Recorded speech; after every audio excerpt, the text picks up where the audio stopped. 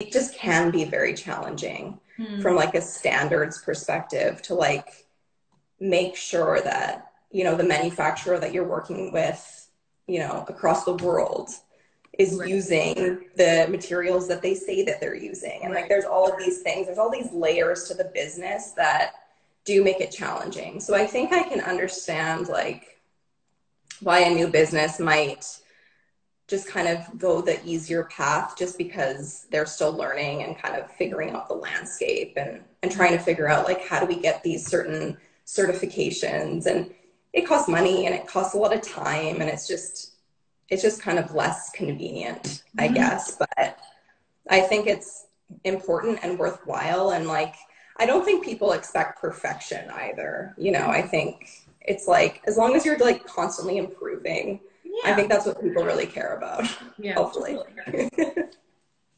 Tell us a bit more about how hoo-ha is infused with zinc oxide. How does that work against fighting odor and infection-causing bacteria?